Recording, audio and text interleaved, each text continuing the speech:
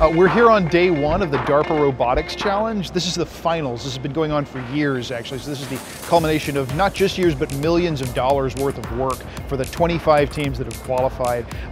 They have to run one of these 4 courses, which simulate the process of shutting down a nuclear reactor. The inspiration for the whole thing was the Fukushima Daiichi disaster in 2011.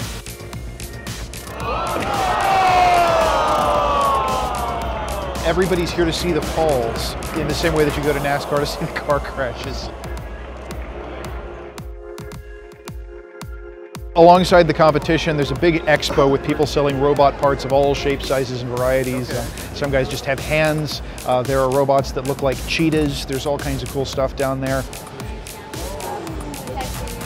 So we decided to watch the Walkman robot over here, which is, I believe, an Italian team.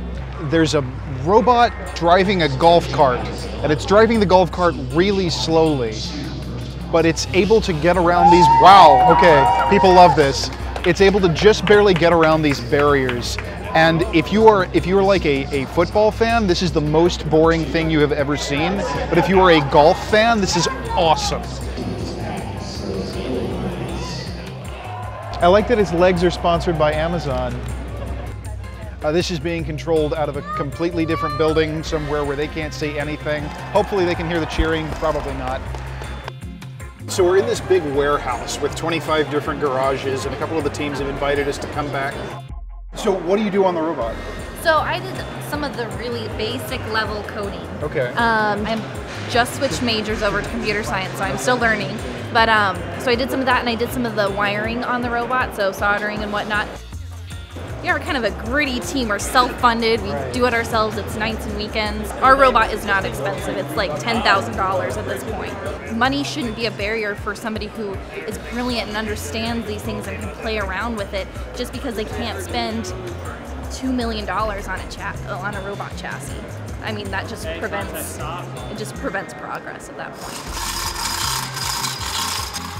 I'm Josh Graff. I work with the WPI CMU team. Okay. We have an Atlas robot here at the Darpa Grand Challenge. Okay. So I'm on the field team for the challenge, which means I'm on the ground with the robot when we're actually competing. It looks like it could break down a wall, but it looks like it would be maybe less fun to be carried by it. Certainly, so we all hope to someday be saved by a robot. Right. And these robots that you see here could be the precursors to those robots. The thing is, they're designed more to, as a prototype, as something that can work well for years. We've worked on him for 2 years now, and he's successfully made it through those 2 years. And so the gap to jump to working with people from these robots is still years away. Day 2, we just saw IHMC's robot Running Man. It did all 8 tasks after falling off the stairs yesterday onto its back. Everybody thought the robot was broken. It did everything exactly right, including a really hard task where it had to unplug and replug a great big black cord.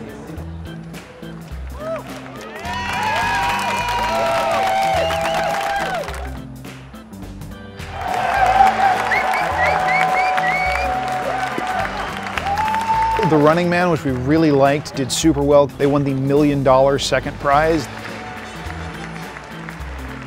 In a huge upset, the Korean team called Keist won with DRC Hubo, which is a really cool, sleek-looking humanoid robot.